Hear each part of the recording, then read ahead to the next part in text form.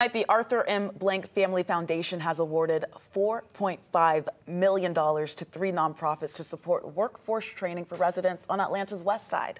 According to our partners at the Atlanta Business Chronicle, this money will go to Atlanta Technical College, Goodwill of North Georgia, and the Atlanta Department of Labor and Employment Service. Each nonprofit, they will work with Westside Works, a neighborhood-based workforce collaborative that provides training and employment opportunities. And Jonathan and I got to meet a lot of you guys there last night at your gala, so great work and continue to do that in the community.